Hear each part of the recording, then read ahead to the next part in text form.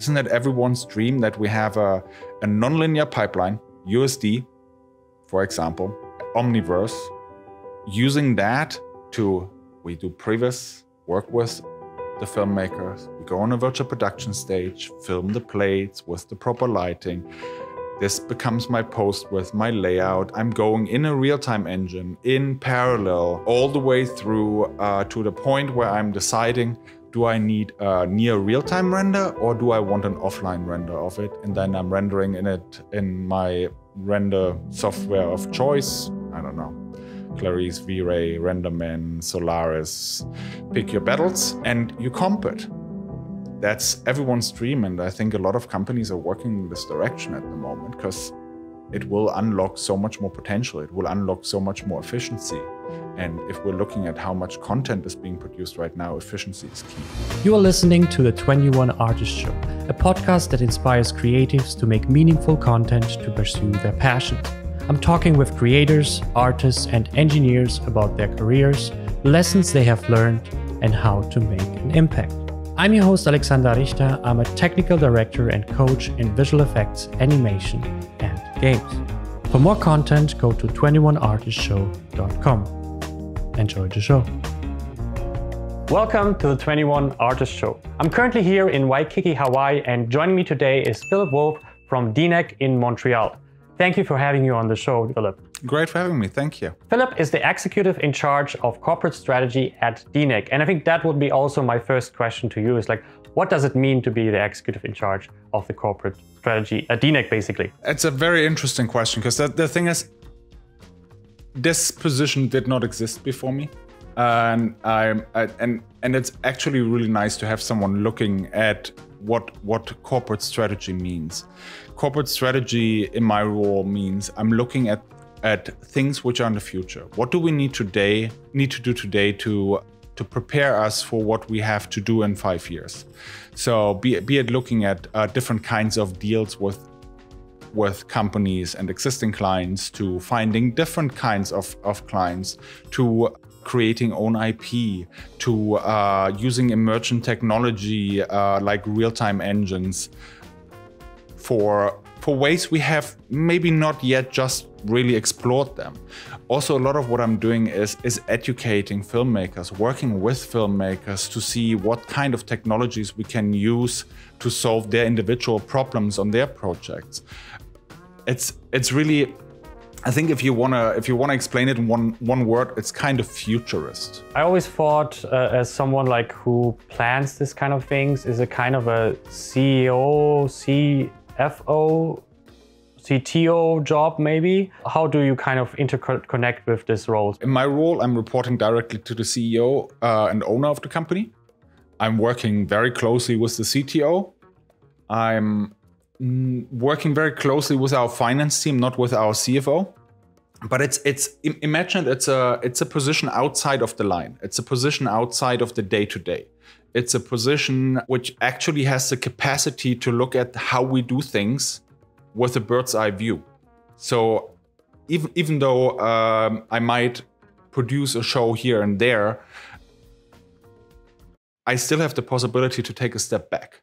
And for example, as a visual effects producer, or my previous role as an executive producer, I was ingrained in the day-to-day. So sometimes you just don't see the trees in the forest because it's just so much going on all of the time. And especially at DNEG, where, I mean, DNEG is now a company with artists worldwide.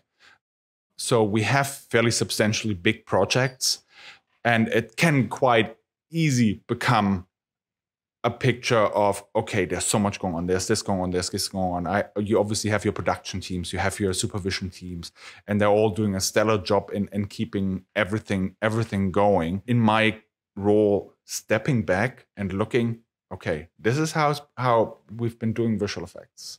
This is how we've been doing content production. This is how we've been telling stories. One of the interest pieces right now I'm having as virtual production. So we're all aware of what's happening with virtual production, right? We've all watched The Mandalorian, we have all watched The Batman, we have all a pretty good idea on how an LED stage works. That's where some people's knowledge on virtual production ends. Being able to see the actors point at things and see what they're looking at was pretty transformative. It gave everybody context, with the added benefit that if you want to move a mountain from there to there, you can do it instantly. You could switch between the Iceland location to the desert location, all within the same day of shooting. The ability to shoot a 10-hour dawn is extraordinary. To shoot any sequence where you say, oh, this world's not quite right, let's just move it a little bit. An extraordinary number of benefits and advantages for shooting in that environment. It's mind-blowing what that tool is. There are more technologies, like something we've used on Fight Club, Previs. I think Fight Club was 1994. It's quite a while, and it's still one of the most favorite movies for a lot of people, actually. Mm-hmm. And we used virtual production to figure out how to build the house, what the production design needs to solve.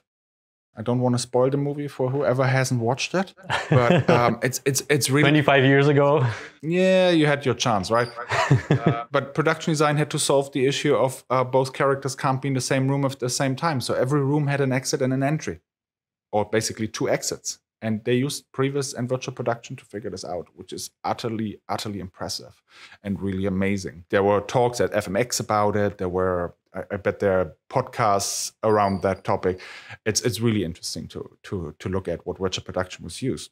Then we have virtual production technology like Simulcam, where we use a previous scene and track it into what the camera sees, and with that help filmmakers to actually frame for a CG creature, frame for a CG environment, which wasn't possible before because you're only looking at a green screen or a blue screen and an actor who was acting against a tennis ball. Really doesn't help. But now we have all of these possibilities. So what can we do with this next? How can we make this available for more people? Because at the moment, it's you see the Batman, you see Red Notice, you see, I don't know, a lot of Mandalorian, a lot of very, very big shows using this technology. How can we make this available for smaller productions? How can we make this available for independent filmmakers? How can we make this available for documentary filmmakers? That's a question I'm currently asking and trying to find answers for. Yeah, David Fincher is actually one of my favorite directors. It's actually every time a David Fincher movie is coming out, that's one of the things I want to see. Because one of the things that he does great, is including like Christopher Nolan, Tarantino, they know how to blend visual effects into their environment, and they kind of have this way of knowing exactly what works and what doesn't work a lot of times. And even through Fincher is very famous for his crazy camera movements, his godlike going through a mux, kind of thing. But it still kind of works in this environment because he always wants to keep it as real as possible, even through maybe the movement is unreal. That's what I really like. And I think something like a virtual production or something like this kind of planning can help you to figure that out basically and make this kind of approach more visual, more concrete, and in a way also easier to communicate with all departments, how to set up things and stuff like that without maybe going too far in that. There is this department which I sometimes had in some companies where there was like a future research department basically. So they were always like dreaming up the next thing. It doesn't have to be like practical for now, but it was more of like, if we look into the future, what could be done in the next 5 years or something like that we can bring back to the company. When you have something, how do you approach that, and how do you bring it back to the company as a suggestion or as something that they can implement in the future? DNEG has a research and development team. We have a chief scientist, Oliver James, who worked together with NASA scientists on the black hole for Interstellar. And I think DNEG is one of the few, if not the only, visual effects companies having a scientist on staff. I literally had Eugenie from Tutzelmann, who was one of the supervisor on the black hole for Interstellar at DNEG actually, and she was working with the physicist about that, like to develop that. So we actually had an episode about the black hole and from DNEG in Interstellar. So kind of interesting that you kind of bring that back to us. It's research and development can be the tool in 5 years, but it can also be a solve for a creative problem. It can be a solve for an image which hasn't been done before. If you look at the creature at the end of Annihilation, which is basically based on a Mandelbrot, or the creature in Moonfall, Roland Emmerich's last movie, which is also kind of a Mandelbrot-ish simulation. That's science. It's really math, and it's interesting where science and visual effects combine. And I'm working very close with Roy and his team, because obviously a lot of things I'm looking at don't exist in this fashion, are not being used like this. How can we create an end-to-end pipeline for virtual production? Isn't it everyone's dream that we have a nonlinear pipeline, USD, for example, Omniverse, using that we do previs, work with the filmmakers, we go on a virtual production stage, film the plates with the proper lighting. This becomes my post with my layout. I'm going in a real-time engine in parallel all the way through to the point where I'm deciding, do I need a near real-time render or do I want an offline render of it? And then I'm rendering in my render software of choice. I don't know, Clarice, V-Ray, Renderman, Solaris, pick your battles, and you comp it. That's everyone's dream, and I think a lot of companies are working in this direction at the moment, because it will unlock so much more potential. It will unlock so much more efficiency. And if we're looking at how much content is being produced right now, efficiency is key. A corporate strategy is more of a, as you said, I think like bird's eye view of things. And then the practical implementation will be the departments that will kind of do that, the technology department that will be actually implementing that element of that. If we have an existing department, then yes. If we don't, then it's basically to build. If you take an example, like how would it work, like in your job from the start to you're finished with that job and you move on to another idea? Or let's take an example in realms of virtual production. Sure. I have a filmmaker, I don't know, be it in India, be it in Hollywood, be it in China, be it wherever in the world, I don't mind. And this person calls and says, okay, this is the movie I want to produce. I have a challenge, be it money, be it actor time, be it complexity of visual effects, be it complexity of shoot, because sometimes a shoot can be utterly complex for not the biggest benefits. And then we sit down and go through it and try figure out, what can we do to make this problem go away? How can we use visual effects for that? How can we use virtual production technology for that? How can we use maybe real-time technology for that? And I'm talking movies sometimes don't even have visual effects in them. And they're coming to me asking, okay, what can we do to make this movie feasible? What can we do to break this down? And then we break it down, we budget it, we compare it to a classic budget. And based on this comparison, we take decisions, or they take decisions. And this is where it then usually ends with an idea.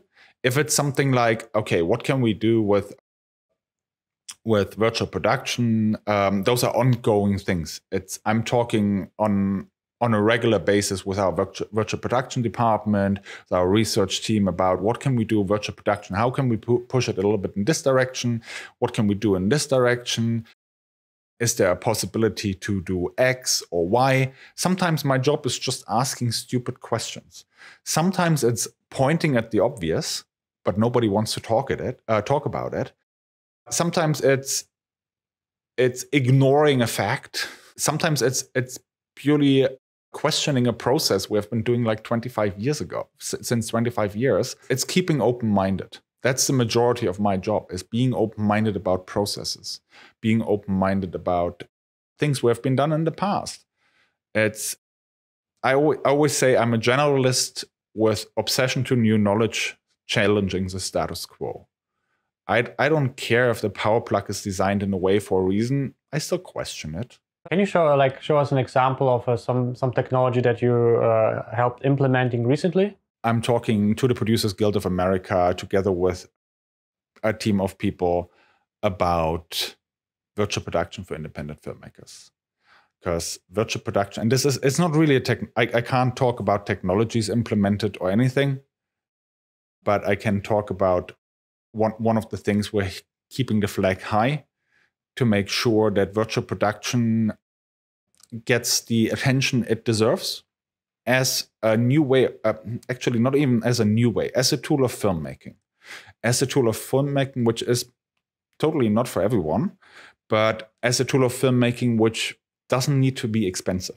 How big is that? When we look at what Stagecraft is doing for Mandalorian or the Star Wars series, it's obviously a very different scale, very different budget, very different background. Your iPhone is actually more for an example, which is along the line. The thing is, LED volume, if you, as an independent filmmaker, let's say you have, I don't know, a $7 million movie. And as an independent filmmaker, you say, oh, would love to use a virtual production stage. You got to get a quote for a virtual production stage. And you're like, I can't afford that. That's my whole movie, basically. Pretty much. It's a matter of perspective. Like said, virtual production is not for everyone. Virtual production is not a silver bullet. But virtual production can help you. Let's assume, for example, half of my movie plays at sunrise. So my shooting schedule to shoot a movie at sunrise is going to look like, I don't know, an hour and a half every day over a period of 10 days, 5 days. You can shoot this on an LED stage where you can shoot 12 hours a day at sunset. And this suddenly makes a big, big, big difference, because what you shot before in 5-6 days, you can now shoot in 1 day. And suddenly the sticker shock, which comes with the rental of the stage and the people to run the stage, dissipates, because every shooting day costs you quite a lot of money. And suddenly it's really something which becomes a calculation which makes sense. But this is something we need to educate, and this is something where we need to give filmmakers the tools. And that's something we're doing. We're giving the filmmakers the idea of, okay, this is what you can do with it. And sometimes virtual production can be a 125-inch LED screen you bought at Best Buy, which is running Unreal Engine on a gaming PC, and you're tracking your camera with the tools you can download from the Epic Marketplace. Doesn't need to be expensive. It's just a question of how you use it. It's something I sometimes say is like, you don't use a power drill to get a nail in the wall. Same as virtual production. It's what is the right tool I want to use, and suddenly it becomes more achievable. Suddenly it becomes more of an option. So this is at the moment one of the big things I can talk about. One of the most amazing things when you lead a filmmaker on a LED stage or a virtual production stage for the first time, and they realize what they can do with it. It's really, really great to see. And this goes from the most junior to the most senior filmmakers. It's really, really cool to see, because there's so much opportunity for stories we haven't even explored. When we start writing for virtual production, I think this is when we really see a paradigm shift happening. Are there like tools that you feel like something that you could recommend for people who are maybe are not able to afford a consultation with you or something like that, that you can say like this could be interesting tools that an independent filmmaker could pick up, even if they have a 50,000 budget or something like that? Absolutely. And first of all, everyone can always reach out to me. It's completely fine. Everyone can always, if you have a project and you want consultation, can always reach out to our new business team. We're always there to help. We're always there to consult. We're always there to be a partner in this. What I would recommend is, if you want to look at virtual production, go on vesglobal.org and go under resources onto the virtual production section. And you see a huge list of virtual production resources, be it the Epic Field Guide, be it presentations held by our colleagues in the industry, be it links to further resources. Then download Unreal Engine. Unreal Engine is free. You download the app, you download Unreal Engine, you download a virtual production scene, and you can go. There are YouTube videos from Epic to learn how to use those tools. It's really all at fingertips. Where do you see is like virtual production has the most benefit for independent filmmaker? Where do you feel like that's the one that if you have this kind of situation, you should have a look at this, even if you're maybe not familiar now, but this would be a lot of value for you? The example mentioned with having a shoot outside at a certain time of day you need to maintain, be it dusk, dawn, or golden hour or something. This is where something like this can help. It's when you have to jump locations. When you're like, okay, today I'm in Hawaii, tomorrow I am in New York, tomorrow I'm there. You have the sheer logistics of moving the key people around in hotels, travel, environmental impact. This is when it becomes interesting to look at a virtual production stage. Other virtual production tools like, okay, I have visual effects shots and I have people in shiny armor, Mandalorian, for example. You don't per se need the LED volume in the background, but you might want to consider having LED panels above you, which give you the lighting to get the real reflections. So your visual effects team later on does not need to create reflections because they came with the plate instead of green spill. Another great resource to look at is if you go on DNEG.com and under the blog, you find our virtual production innovation project, where we literally try to create a video around all of the key areas of virtual production, and where you also see how it could be used. And you have actors talking about it, directors talking about it, DPs talking about it, production designers talk about it. And it really gives you an idea of how these different departments interact, how these different departments can use this new technology, this technology as a collaboration tool.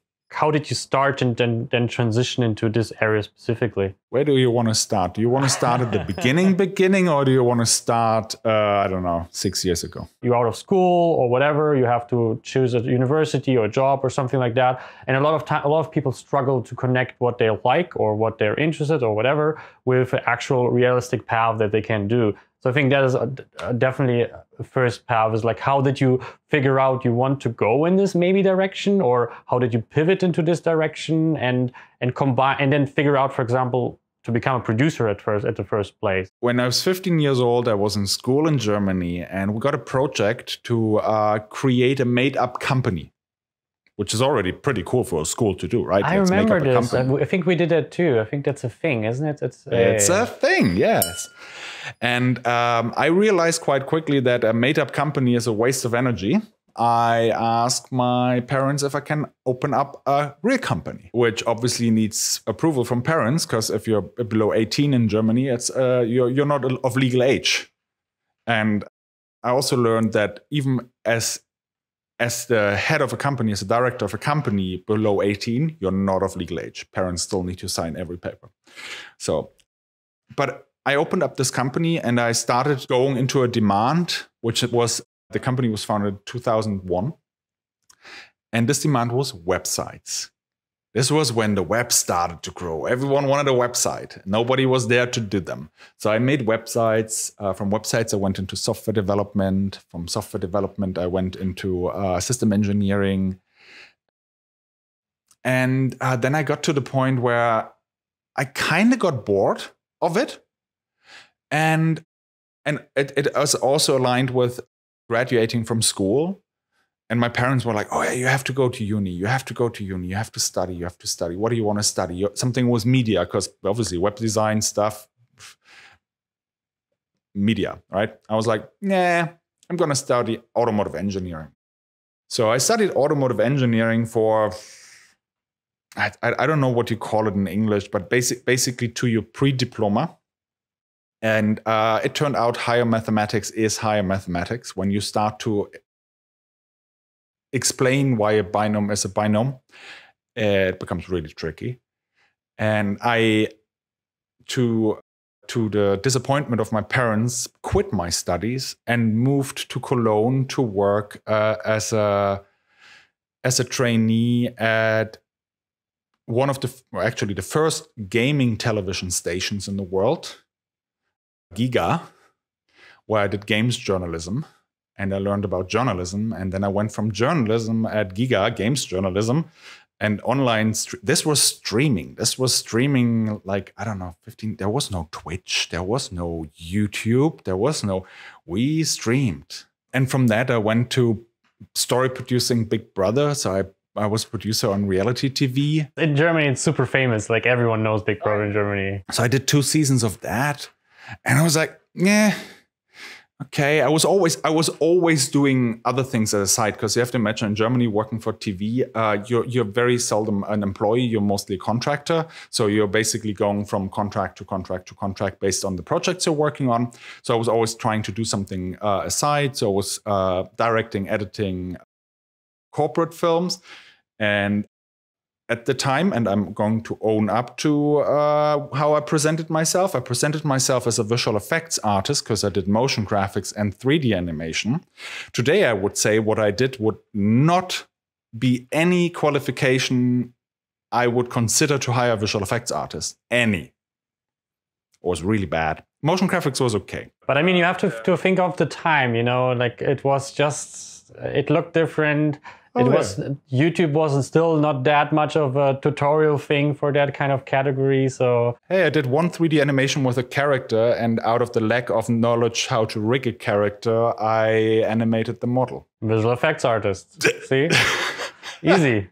For everyone around you, you were a visual effects artist. You know, exactly. You open a 3D software. Me doing this and me being happy about doing this made a friend of mine say, when I asked him for a job in another reality TV show, you go to the Film Academy in Ludwigsburg. You study film. And I was like, I work for this big reality TV company. Okay, I'm going to try. So I tried out, got accepted, and I suddenly was studying animation and visual effects producing, which was the very, very first year this was offered as studies at this university. And I'm like, okay, I need to make this count, because I'm coming from a good paycheck to 0 money. To actually, I'm spending money every day. And so I tried to get everything I could take. Thanks to the trust of a visual effects supervisor I had as a tutor, I landed a job as a junior producer at Pixelmondo half a year into my studies. Pixelmondo Stuttgart probably then. Pixelmondo Stuttgart, correct. I really owe a lot to him and the former head of the studio for trusting in me and letting me do what I did. And I think it was one year in or something when we did our year-end presentations, what we did. Part of that was Game of Thrones Season 2 I put in my presentation. So I was associate producer on Game of Thrones Season 2, which was obviously not what they wanted to see. It was cheating. In a Film Academy presentation, it's definitely cheating. And I ended up finishing my studies after 2.5 years at Film Academy and then stayed in visual effects. So I worked at Pixelmondo, I worked at Fishblown Bubbles, which is an animation studio in Munich. I worked at Scanline. And from Scanline, I then got hired to work at MPC in Montreal. This is when I moved to Montreal, 6 years ago now, and started doing really, really big projects.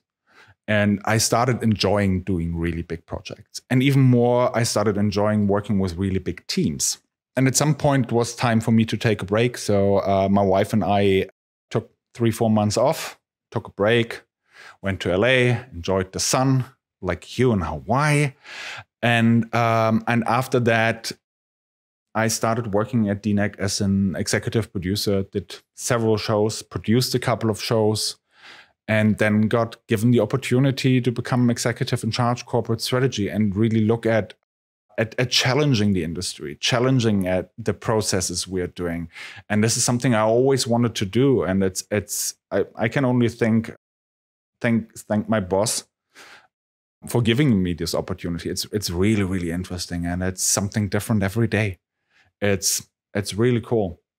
And you get to see the world. I spent time in India, spent time in LA, spent time in London, meet the crew around the world, see how different cultures work. It's really eye-opening. And I mean, you're traveling a lot. You're seeing the world, and I guess it's the same reasons, right? Yeah, I mean, for me, it's about communication. It's literally like one of the things that I decide is like I would like to have my guests live online. Sadly, I'm not in Montreal at the moment, so we couldn't meet personally. But that's actually part of my goal is like communicating, learning different cultures, and like just kind of embrace that in yourself, but also for the podcast, like having the chance to meet people in person. It's just a different vibe to be in the same area as they just can feel the environment. The funny thing, the first episode ever I did with Paul Kaniak from Pixar, and we just recorded the first episode for season 3 also with Paul Kaniak.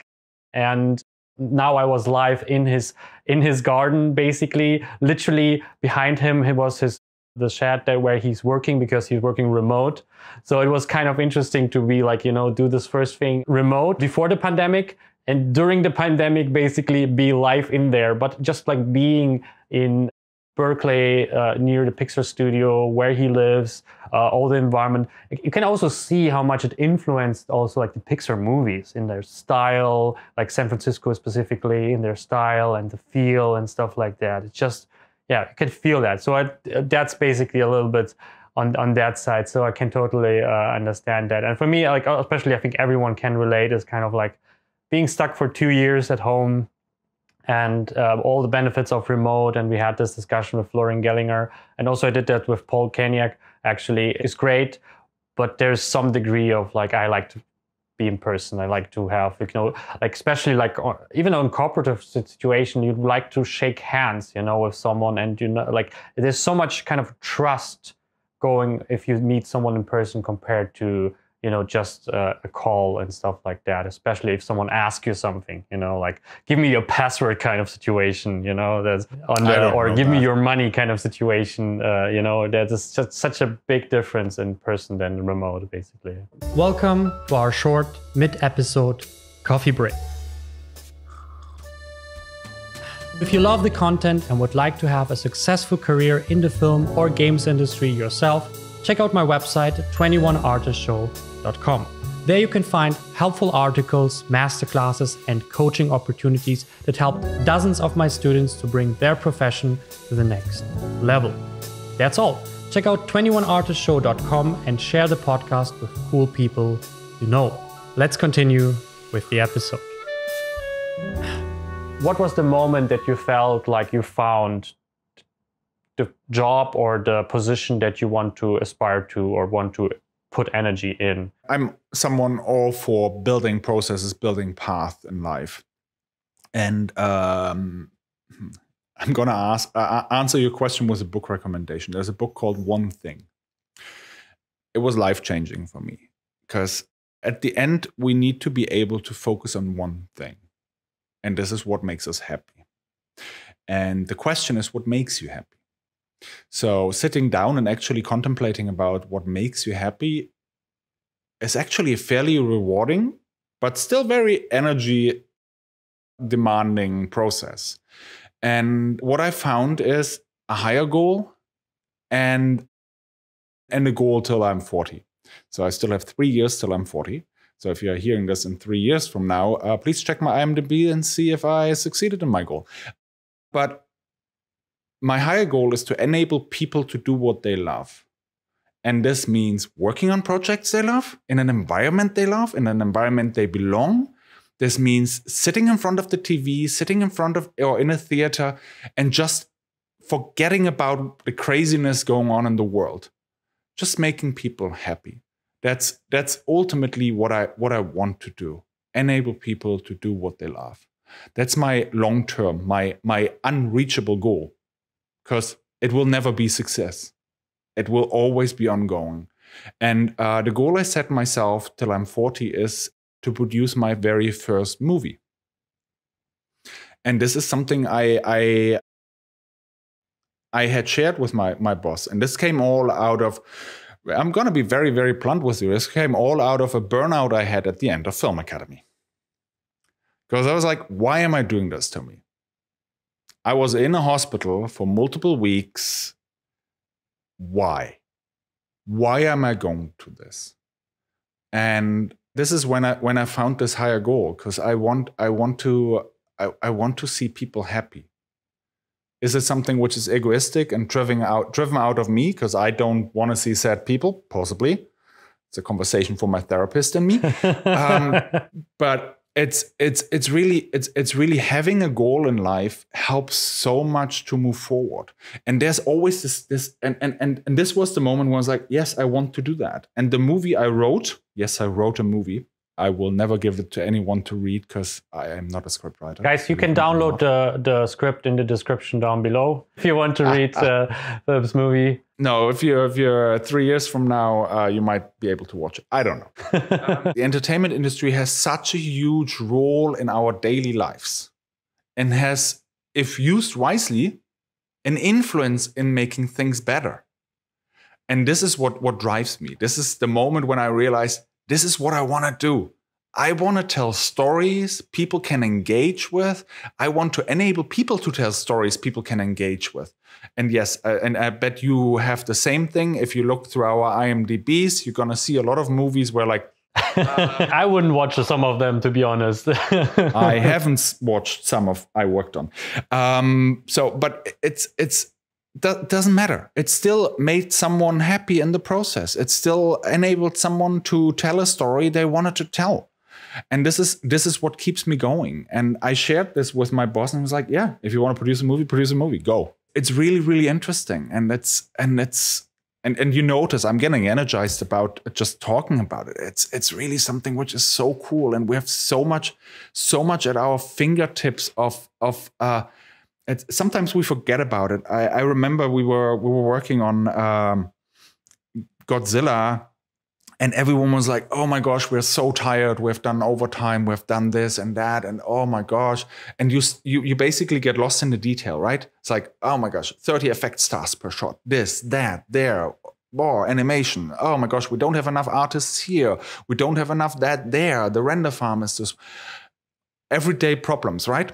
So what did we start to do is we started to do weekly meetings where we just started to appreciate everyone. It was like appreciation. It's not just an appreciation of the team. It's also an appreciation of the fact how many people are out there waiting for it. Because Godzilla, for example, has this huge community. They were waiting for it. They were like, oh my gosh, the last Godzilla. I did King of the Monsters, so not the last one, the last one before that. And people were like, the movie before that, the 2004 Godzilla, had Godzilla in for like 2.5 minutes. And everyone was like, I hope it's not going to be like that. And there were fan theories. There were, I don't know, I still remember there was a picture taken from some production designer's office where you saw Ghidorah on a screen in the background. And everyone was like, Ghidorah is going to be in the movie and this and there. And I was like, and everyone was so excited about it. And just sharing this excitement with the team gave a perspective of there's something more than just animating a shot, than just lighting 5 shots or something like this. Because there's so much more to it. And then you're in a theater on opening night with hundreds of other people and they're enjoying your work. It's just this energizing feeling, and it's just amazing to see. I remember a short film I produced at Film Academy, an animated short, got shown at a film festival, and it was targeted towards children, and children were in the audience, and they actually laughed at the scenes where we wanted them to laugh. I was like, it works. Wow. And it's just so amazing to see people react to what we do. But sometimes we forget about it. Sometimes it's just the gloom and gloom of, oh my gosh, I have to do this again. And the supervisor gave me yet another note. Oh, the client did this and that. It's not about that. It's about what it's at the end. I think everyone can see it through the camera, how much you're passionate about this specific thing, about like making movies, making a change. Through movies maybe, but also making a change behind the scene. At the same time, we started with like how much virtual production can change people's lives, how much the way you work with each other had changed people's life, and how much the result that you produce, You know, the movie that you give out can change people's life, or at least make them happier or something. And speaking of like Godzilla and Japanese culture and purpose at the same time, there's this concept of ikigai in Japanese culture, which means basically finding purpose in life through like finding purpose, but mostly like through work in general. It's basically you can become a sushi chef, and that's your focus, that's your core belief, that is you. So you become so obsessed with becoming a sushi chef that you basically think, you know, there's this movie Netflix, like Dreams of Sushi, I think. So you become so focused on that, but not in an unhealthy way, but more of a like, that's your purpose. You know, not burnout focus, but more of a, this is what you believe makes good in the world. This is what you believe you can add to the world. By the way, guys, there's a free book on YouTube, Ikigai, audiobook. It's like 7 hours or something like that. And they kind of describe the concept. And it's really cool because it basically shows that you live longer, actually, if you have the Ikigai, if you found your Ikigai, you know. And it can change. It doesn't have to be always the same Ikigai, but it's basically not just webbling around or having this pseudo purpose, you know, this kind of like I want to become a YouTuber or a TikToker or rich or whatever. This doesn't have meaning often, because often it's more of a hidden something else. You know, you want to become a YouTuber or a TikToker because you want the fame or recognition, or that is actually the thing. You don't really care as much about making YouTube. So for example, Mr. Beast or PewDiePie, they love doing YouTube, actually. They're like passionate about it. But most YouTuber, this is also for me, is a platform. I'm not here because I love to make YouTube videos. I'm here because I love to make a video podcast. YouTube is a great platform for a video podcast. If I go with music, I would go to Spotify and stuff like that. So I think Ikigai is something that helps to do that. Just coming back to the like burnout situation, is like, why do you think did you burn out, and what changed for you? Because that is actually a topic that a lot of people, I think, struggle with. You know, burning out. I mean, I had a similar situation at the Film Academy. I overworked for 3 months, where I like literally worked like 16 hours a day. Because of the ITFS, I had 3 projects as a TD, and I was lead TD in one, Animan. I was lighting TD at Drupal, and I was Queso doing support for After Effects and stuff. And I was literally like, in the morning, I went home where the school kids going to school. I lay down at my home, and then during lunch, I went back to the Film Academy, and the school kids came back, you know, going home basically. And that was like for 3 months. And afterwards, I was not really well for a few weeks and months. So I can relate to this. So my question would be a little bit like to kind of also help other people with that kind of situation.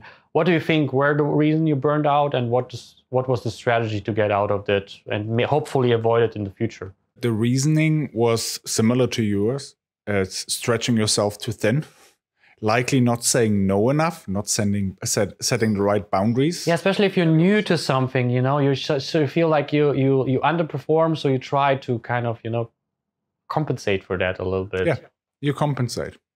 And you might also not ask the right questions. You might also not ask for help because you think it's going to reflect back on you. It's only in recent years that I started really diving into mental health, and actually into the mental health of our industry and what we can do to make it better.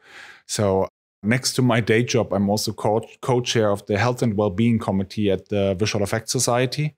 And we're focusing on what can we give as resources to our industry. What can we give to help our industry, to give pointers. So the Visual Effects Society, for example, if you're a member, you have access to a member assistance program, which is a phone number, which is on the website in the membership section. For your part of the world, in your language of the world, in whatever, you can call for free and get counseling. You get help. Not only mental health help, but also legal help and other stuff. But it was put in place to give people the opportunity to have somewhere to call, someone to talk to. What we've also done was last year to produce a webinar series around mental health. So we had 2 psychiatrists and a clinical psychologist talk with people like John Dykstra, talk with people like an animation director, and a producer, a visual effects supervisor, and just talk about topics like, okay, how do I have a work-life balance? So John Dykstra, for example, talks about work-life balance with 2 psychiatrists and a clinical psychologist. Very, very interesting. Our animation director, Mark, talks with the same group of people about imposter syndrome as a director of Kung Fu Panda. I think the first step is always the acknowledgement of there's something. I need to invest into something. I need to investigate a little bit further. I need to acknowledge something is not going right. I feel tired. I feel like I don't care about things I used to care. A lot of telltale signs for burnout. And it's okay. That's the thing. It's really okay. And the beautiful thing is, in the last couple of years, I've started to see people wake up to it and start to openly talk about it. I can very proudly say I have a therapist. I'm seeing my therapist on a weekly basis, and it's an utterly amazing experience. Because a therapist is not there to solve your problems. A therapist is there to help you understand yourself. So sometimes my therapist is asking a question, I'm like, yeah, no, I've never thought about it this way, but thank you. Now it's very, very conscious. And yep, okay, cool. Yep, okay, now I know why I'm doing something like this. So it's really, really refreshing to work with therapists, to talk with friends openly about your mental health. If it's like, okay, I'm feeling burned out. Why are you feeling burned out? Are you feeling burned out because it's too much overtime? Are you feeling burned out because something in your private life is going wrong? Are you feeling burned out because your supervisor is not nice? And I mean not nice in a nice way of saying it. Are you feeling burned out because production sets unrealistic targets? It's all about communication. We need to talk to each other. We need to help each other. We need to acknowledge each other. And sometimes we need to admit, okay, it might actually be really good to talk to someone professional. And the first step is always go to your general physician, say, this is how I'm feeling. Can I get a I don't know what the English word is, a referral to a psychologist, and talk to a psychologist about it. And suddenly you see there's a complete new world. There's a world you haven't looked at about yourself. It's really amazing. The bad thing about burnout as a kind of a sickness is basically you don't notice it yourself most of the time, and it's like until you burn out basically, while other people mostly notice or have like the capacity to notice it. I remember like I had a supervisor and he was a dick, like literally. But he was like on the edge of burnout. It was obvious. It was like combined with both, you know. He was burning himself up and created this environment of being much more kind of like aggressive and challenging other people, like, you know, very unpleasantly kind of like, you know, you can see that. But he basically pushed everyone away at the same time. So it was kind of like, even if you try to, you know, help this person and you kind of notice that he has problems and that kind of reflects back to other people, there's just like he just continued pushing and yeah, it was like nothing to do there to help them. I think that is one of the biggest problem in burnout, is to recognize it, even, you know, to recognize that you are working, because that's the thing, you're so scheduled, basically you don't have time to think. You know, you constantly, I know people, their schedule is full all day. If they don't work, they basically are in the gym, or if they're in the gym, they're meeting friends, or if they're meeting friends, they're working, or, you know, like basically always constantly jumping from one situation to another. You're absolutely right. It's this is it's actually the craziest bit. It's when you talk with people about it, of looking for help, right? Looking for help. It's the first step. Look for help. Usually what you get is, I don't have time for that. I don't have the energy for that. We as humans tend to find excuses for everything. Sure. And there's a concept. Everyone who has flown on a plane has heard the speech of, put the oxygen mask on first and then help the child next to you. Because if you can't breathe, you can't help the child. So it's really, really important to understand the telltale signs. And really, Google it, burnout symptoms. Get those signs in your head. They just added a new thing to that one. Please remove your mask before applying that. It's literally like, you cannot put your hamster into the microwave, dangerous. It will not dry it only, so there's an element of stupidity now in there. But I totally agree. And I think that is also a big problem sometimes, healthcare people are actually predestined to be burnout. Because people who help other people generally are because they're kind of ignore themselves much more, and then they end up working for other people, basically, or people in management or something like that. They're just so focused on other people's problems less than themselves. And I think that is probably kind of a telltale sign. If you are working in the management healthcare industry, you definitely should have a look first as am I going in the burnout, and am I have time for myself, basically. One of the things that I implemented for myself is I always like to have a long morning. It's just a thing for me, where I'm have an hour in the morning where I just, wake up slowly, sit at a coffee table, drink my coffee, listen to music, read something, nothing fancy, sometimes just sit there and look out and stuff like that.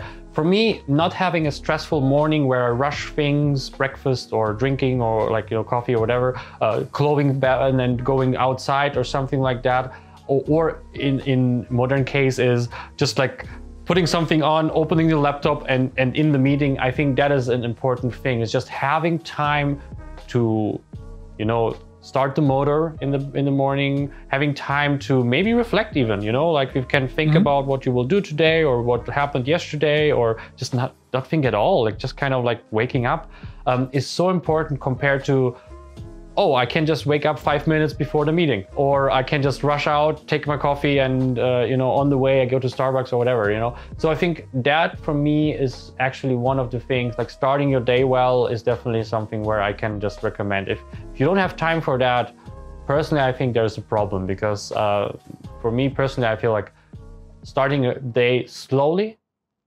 kind of opens the day basically for the rest, less stressful, you're less likely to be stressed by things because you kind of already started, because that's the thing. If you start a day stressful, everything kind of starts to bug you even more, I feel like. Agreed. Very much agreed. And this is something we've been discussing with the specialists on the webinar series called Reignite Yourself. It's on YouTube, podcasting platforms, you know them better than I. Free for your disposal to listen or watch. And it's really, it's having a morning routine. Having routines in general help. There's so much. And the specialists in there talk about tools you can do, like journaling, meditation, yoga, just exercises to center yourself, exercises to reflect yourself. Because at the end, we need to reflect ourselves more. We need to understand ourselves better. And then we can move forward. And something I tend to do, people tend to do, is using the person I'm talking to as a mirror, right? It's oh yeah, you're unreasonable. Yeah, likely I'm unreasonable. That is actually the big thing at the end of the day. The morning routine or morning quietness is actually basically the end result is having time for silence and or reflection. Something in that, depending what you need at this moment. So if you don't, and it can be at the gym, if you have the mentality for that, if it's not just I'm doing my routine and that's it. If that's part, for me, it's, for example, cooking and eating. I love that. This is something where I rewind a little bit, cooking dinner and then eating. It's basically something just the cooking is for me very relaxing, and I kind of enjoy that. I feel creative also at the same time, and listening to music at the same time. So this is something where I definitely know it kind of puts the stress away. But combine that with the morning routine where I feel I'm starting into the day. I kind of have this elements, not every day, but I try to make it as often as possible. Generally every day I try to do one of these two things. And I think that's kind of one of the biggest strategies you should have is having at least once a day something where it regenerates you or quiets you or something like that, and you're not just like a slave of your calendar, basically. Because that is something that I feel like a lot of people end up like, the busier you are, the more you feel valuable, you know, the more you feel kind of strong, because you feel like, you know, you're contemplating, you're doing something all the time, while at the moment you're not doing something, you end up like this, you know, like. That's also a thing, you know, like being in a train or something, a lot of people are in buses, they're basically always on their phones. And I feel that's exactly the moment where you can have a quiet time, realize what's going on around you, maybe listen to an audiobook, but actively, not just like, just to kind of like speed up time, you know? It's basically like, you know, the power of now, like, let's bring all these things back together. It's a little bit, you know, being aware of things. It doesn't matter what you do, but just being aware and not just using the, you know, the loading screens basically in between as something you need to fill out with bullshit, basically. I think that if you do that, I think that is already a great way to like get away from the clutches of burnout, for example. Very much agreed, yeah. Being open about these kind of things helps you to build a different kind of teams and work differently and create a sense of belonging for the team, because that's something which is very dear to my heart. Dr. Drea Letamendi,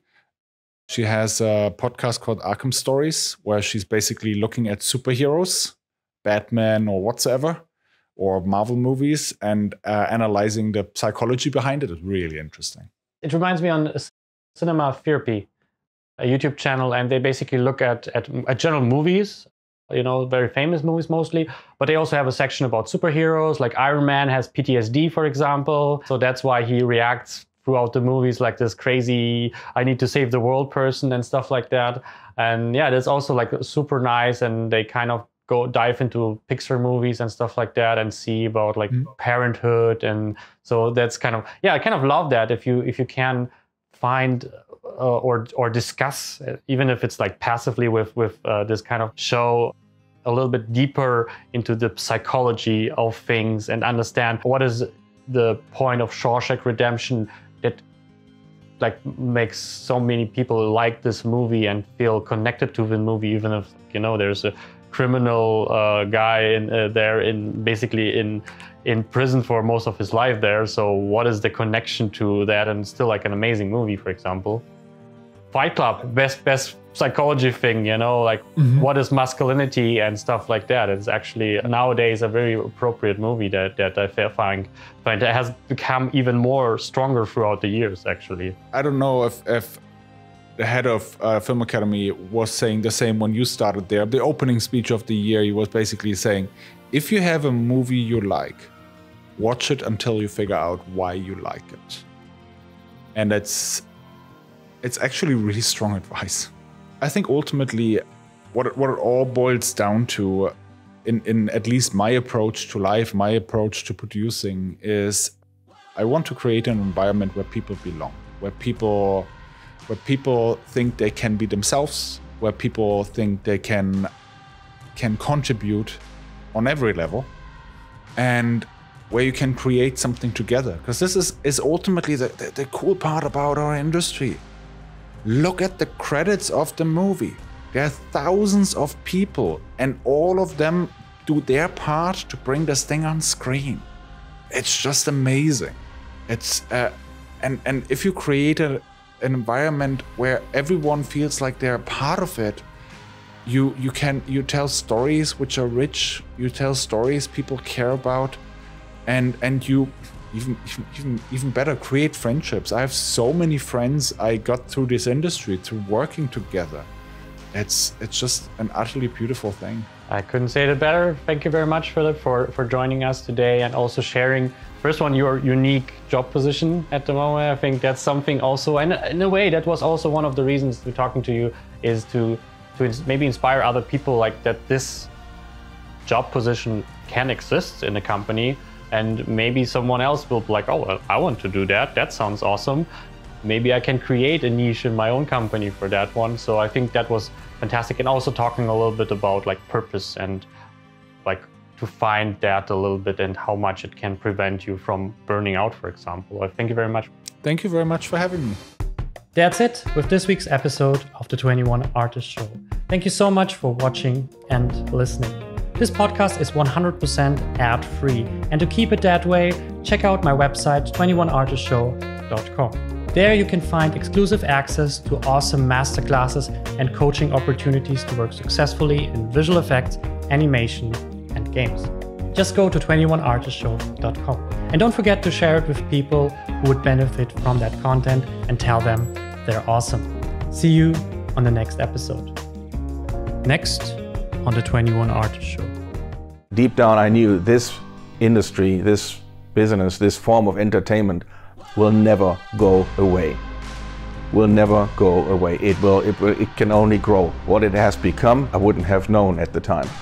But that this was just a fad, no way. There's just no way. I mean, once you experience playing games yourself, and you put yourself in other people's shoes, and yeah, they're gonna like it. You just have to, develop the right game for them. Not everybody will like everything, but this wasn't gonna go away.